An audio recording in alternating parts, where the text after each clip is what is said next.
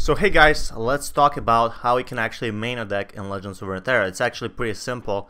It's not easy, it's just simple. If you get me. It's not easy, it's simple. And if you watch this video, hopefully you'll get a better ranked play or you'll get more fun experience. Anyway, if we talk about this, what I want to say mostly is you should pick one deck. You should always main a simple, one-sided deck. Now, the first thing you have to do is actually pick a region. So I definitely recommend you to do that, as picking one region will first give you the most rewards for it, and second, when you pick a region, you will also know all the cards, all its weaknesses, and all its advantages. So different regions have different playstyles. So for example, the one with Bilgewater has more of an aggro style, while there's some decks that simply give you a lot of other advantages in control, for example. Now, what I notice for a lot of players, especially in higher ranks, is they keep tinkering around with decks.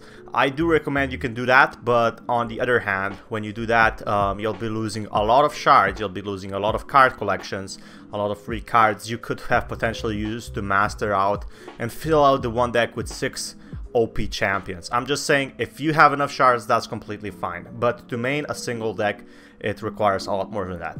So if you're playing on mobile or if you're playing on PC, just log in daily, play a little, and come back every week. I'm sure you'll get it pretty easily. Now, the next thing I want to talk about is actually knowing your deck's weaknesses. So how do you actually do that? So what you have to do is practice a lot. It actually takes a bit of patience, so practice. I especially practice in ranked, because if you lose a few games, you win a few games, you're even and you get more XP, which means on the other side you can even get more cards for your deck, or you can just get more cards for your future deck in a few months. Now this is pretty good if you choose like a deck that's good in the first expansion, so the meta is always changing, is what I noticed. That's pretty normal. However, I think you should really pick one of the S tier decks on Mobalytics.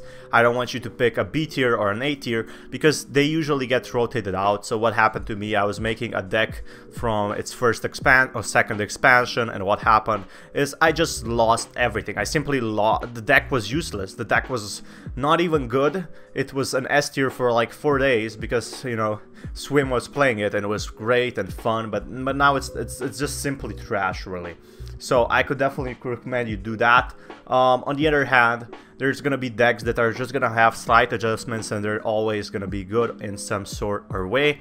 So the final thing I would actually tell you to do is look for your card advantages. So card advantages, the best mulligans, the best things you can actually play. There's some simply too damn OP cards nobody's talking about. So for they're really, it's all about knowing your opponent, but it's more about knowing your deck as well. Because if you know your deck, you know what to mulligan, you know what to play, you know when to play tempo. You'll have a lot of better chance against your opponent if you have no idea how you're playing. Again, you have to practice a lot. Again, you have to play, but that's pretty easy, that's pretty simple, right? It doesn't take a lot of practice.